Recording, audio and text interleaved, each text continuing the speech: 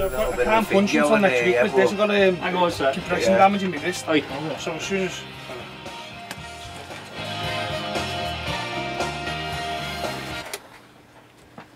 Phil Collins on Radio City Talk. 8:39. Boxers are up next. We have got Sean Masher, Tony the Warrior Dodson, Steve Brogan as well. So 3 of them to control today. Battle of the Mersey as always coming up as well. Radio City Talk.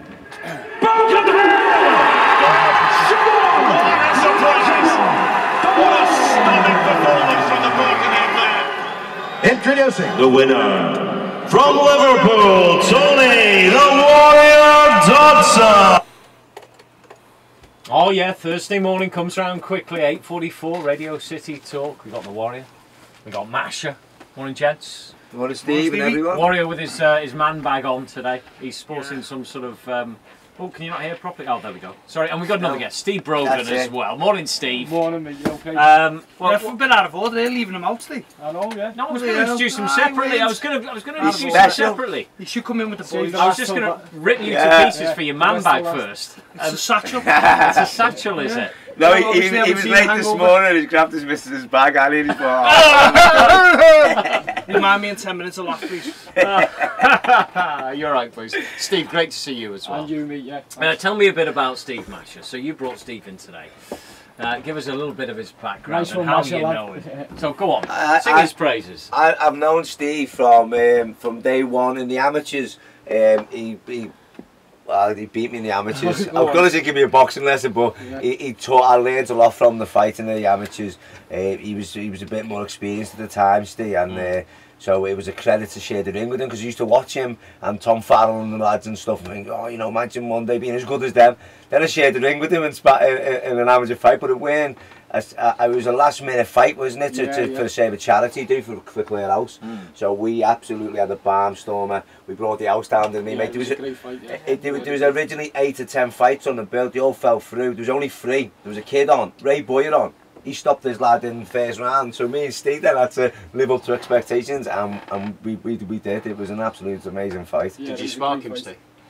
He nearly did in the second round. Yeah, I wouldn't like to say, but yeah, it was a good fight. Yeah. It was a humdinger. It was a humdinger. Yeah. Now, are you sort of the older gentleman?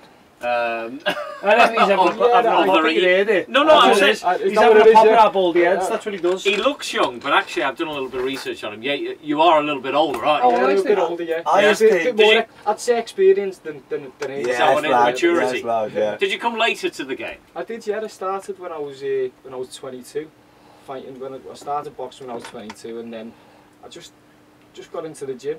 I'm being honest. Get a grip, you do it. Yeah, get a grip. You get into the gym and you just progress. Do you know what I mean? And here I am now. You've never been in the ring before you were 22? No. Really? What age did you start, Tom? 6. Can't you tell? What is it? Pick on The dodo. Yeah, the dodo. The dodo. Is there a difference, do you think, between that? You know, those sort of 15 years look that you at had? Andy Joshua didn't... Yeah, because Tony's only 24 now, look. 21, the next bit. I'm Peter Pan. Remember that? I would have liked to have started when I was a bit younger, do you know what I mean? I probably would have progressed a bit more and done a lot more. But one of the plus sides to not starting to lead, because look, your body's only got like an expiry date on it. You can only put your body through so much. Yeah. So all them years that you're in the gym and wearing and tear, it does affect your body and how you perform. I mean, look at Derry the other night. I mean, look, credit to the sport, fantastic ambassador for boxing in Liverpool, but it just comes to that point where he just couldn't do it as good as he has before, and that's what happens with your body. You can only put it through so much before it says, no, look, can't do it no more. No, definitely, and when you start younger as well, when you're a junior, it's different to going into a senior level, isn't it? As we know, you start as a junior, and as soon as you go into senior, the power... I didn't have a senior fight. No, that's it. The senior's a lot harder because the power's there with the punches.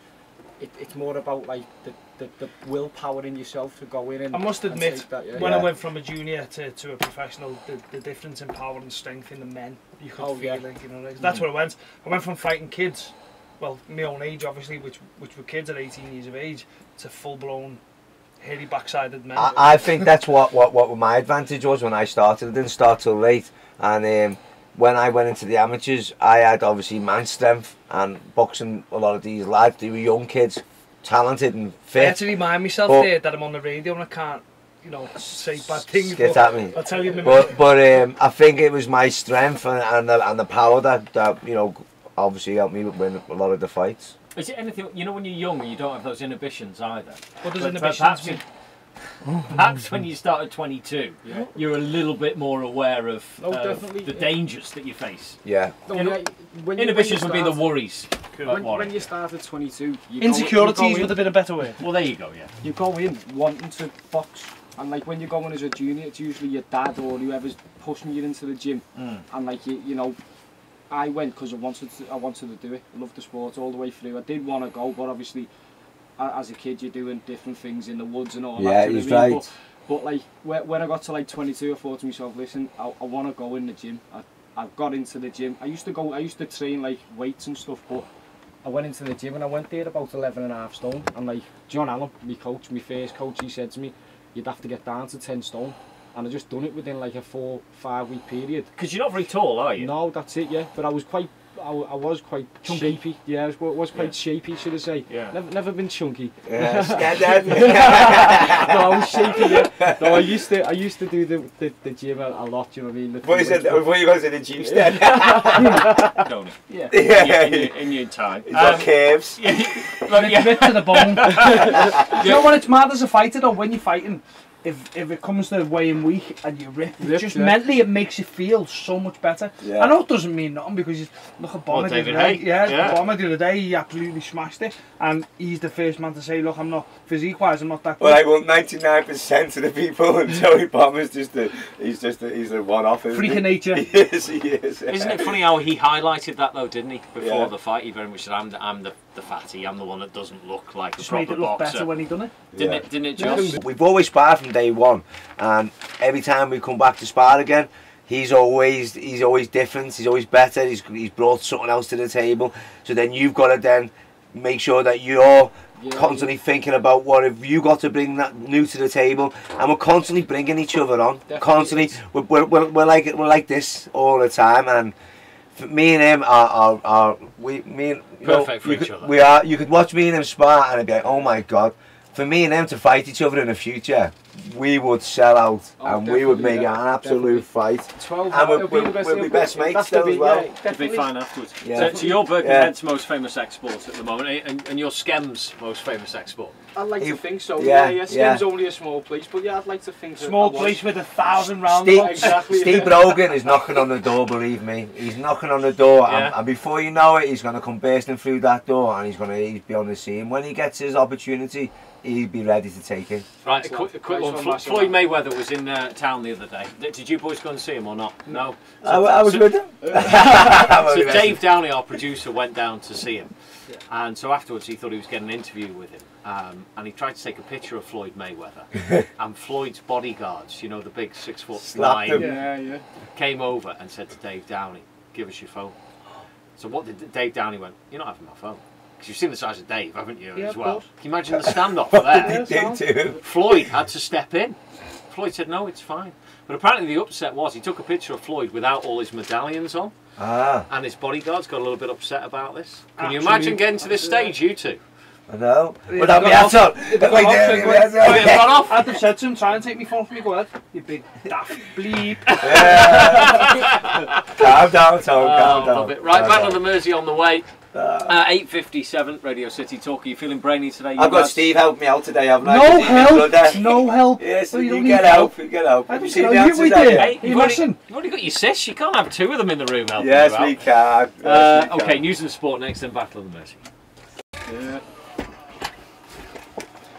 Tony the Handbag Dodson. 11 minutes past the man bag, not the handbag. It's a satchel. Tony the Satchel Dodson. Dodson. Right, okay. And I think Steve's looking a bit bemused by all this. So Steve Brogan's also with us this morning. Steve, this is a quiz between Birkenhead and Garston. And so far we have Dodd on 7. Why did you say Birkenhead and Liverpool? doesn't have to be Garston. Like Garston's an alien place. You're representing Garston. L19 postcode. It's Liverpool. No, You can do it by postcode if you want. I'm more Liverpool than you, right? So you're Garston. Whatever, lad. So am I out from Mash it then? Yes, there you are. I'm trying to put it on, so. Right, okay. Scam, lad. Yeah. You can help out. It's an L postcode, though. He's in Birkenhead more than anyone, mate. Trust me, more than me. Do you know what I mean? Do you know? What do you know? Steve, wherever you see fit to help, Yeah, go on. please do. But don't take sides. Tony feels that everyone sort of gangs up against him. Who won last time? Who is it for Mugs Away? Mugs Away for Masha. Mugs Away. Come on then. Me and Steve. Say it nice and properly. What do you mean? It's you? Just Me you? and Steve. All Alright, nice. let's get going. Here you go. Question 1. This is to Sean Masha Dodd. Right, who does Gennady Golovkin fight at Madison Square Garden this weekend? Who does Gennady Golovkin fight at This Madison weekend? Square Garden?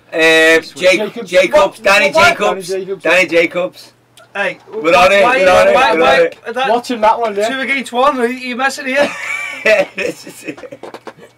Cushy. Does that mean you're on Masha's side there, Steve? Yes, Steve, lad. Yeah. Do you want him to help you? I'll have to help both. Now you're helping me as well, then. Give the wrong answers. Right, here we go. First question to... got these right? Yeah, here we go. Here's first question to Dodson. Which British Olympian will make his professional debut on the Anthony Crolla undercard next week? I know. Which British Olympian makes his professional Okay, debut? but when you say British, whereabouts? Be specific. It's British. What, you mean like Scam or something? No, be specific. Is he from England, Scotland, Wales? From London. Um, Does that help you? Which British Olympian makes his pro debut on the Anthony Crolla undercard next week? You haven't got anything. Do you want to have a guess? Is it Cordina? Do you want to have a guess? Cordina? Yeah.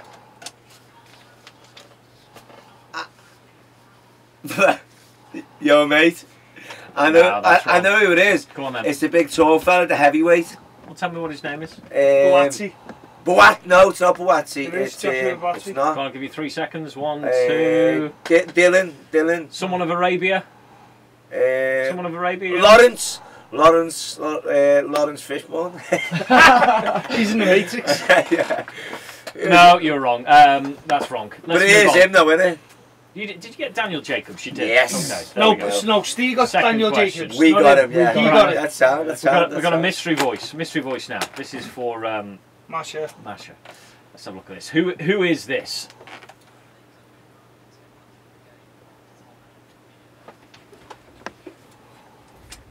Do it again. Okay. David one more go Beckham. on this. Yeah. Defo. Yeah, down back now. Little girl, isn't he? Yeah, Girly Beckham, baby. Why are you answering that for him? You absolute lunatic. It was him you did Yes, Steve, The girl, isn't he? It's 2 on 1. Tony. I told you I was getting stitched up. You've been properly stitched up. Yeah. Seven Birkenheads together. Yeah, but You've got a mystery voice now. look at him, look. Let's Calm down, don't worry. I think Steve Over the- Brogan's got 3 questions right so far. Over the water Yeah. and over the roundabouts, innit? That's Yes, what it's all about. Right, here we go. and under the hill. Do you George Clooney. do you like fishing? George Clooney? Ah, he's got one. Oh, Ab. Hey, look at him. Hey. Not hard. He's not happy. By the way, that's him, Steve. Then a bang bang. That's Sean. That's his voice. Bang, bang, yeah. Tony's voice.